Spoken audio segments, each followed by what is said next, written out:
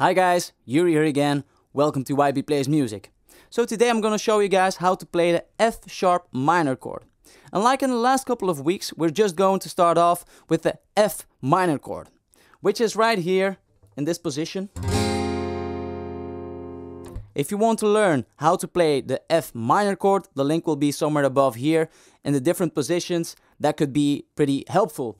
But if you don't watch that video, I'm still going to show you guys exactly how to play the F sharp minor chords and which positions exactly with my fingers I'm going to take. But I'm going to start off in this position, the F minor chord.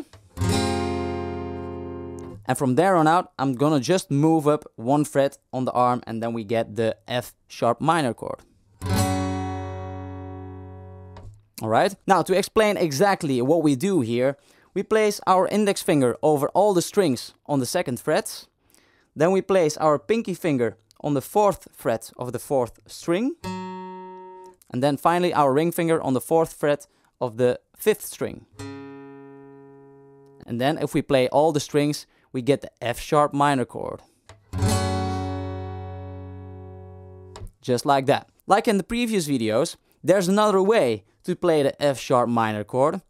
But we cannot use the same method to go to that chord. And the A sharp minor chord, C sharp minor chord and the D sharp minor chord, you can just actually move up 5 frets and then jump up one string with your fingers, remove the middle finger and you get the chord. But right now we're actually already in that kind of position. And we cannot just move 5 frets back because our bridge is here.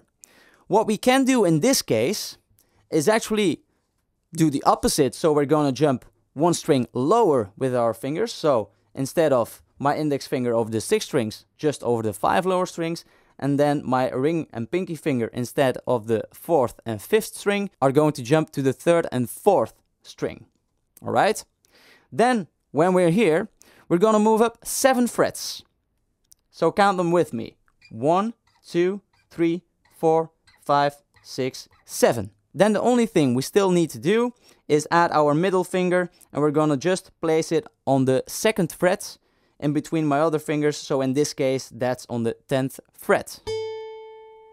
Then if we play the 5 lower strings, we get the F sharp minor chord, which is this. So that's another way. If we go back to the first position, which is this, sounds lower, but it's the same chord. Okay, so remember that method to go to that chord because next week we're going to do the same thing for the G sharp minor chord.